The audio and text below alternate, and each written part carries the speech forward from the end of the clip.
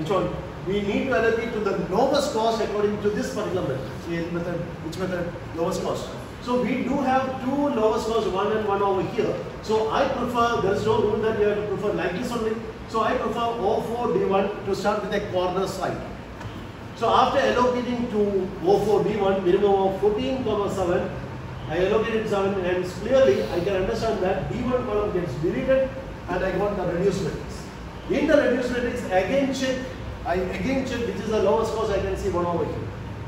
Now I prefer this cell O2D3 minimum of 8 and 18.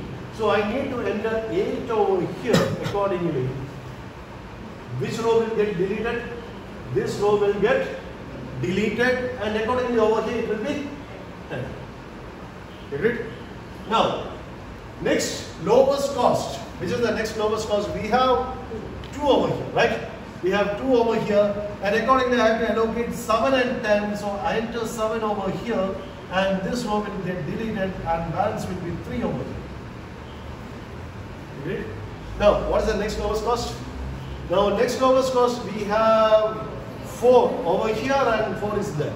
You can select any one of these. Say suppose I go with this particular 4. If I am selecting this 4, 5 and 3 should be compared, and 3 will be entered over here.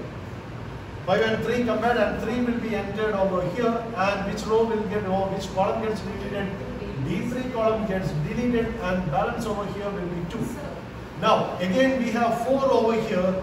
This particular 4, 7 and 9. 7 and 9. 7 will be entered over here, and this row will be get deleted, and balance will be 2.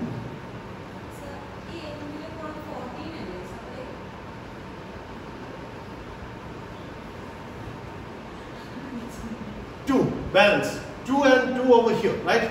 And finally we have only this particular cell to enter.